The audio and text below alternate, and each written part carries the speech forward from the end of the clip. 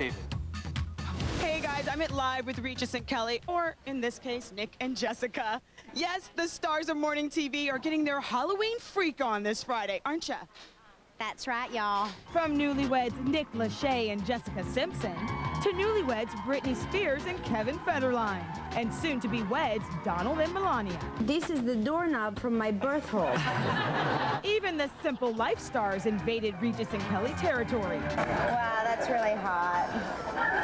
That's hot. It's so hot. On the Today Show, Matt Lauer played Paris to the Hilton.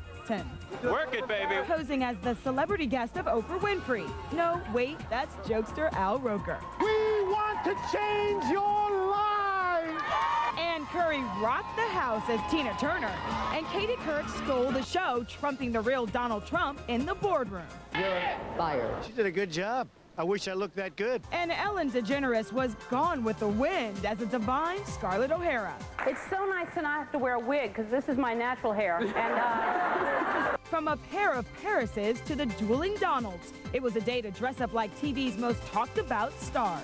You're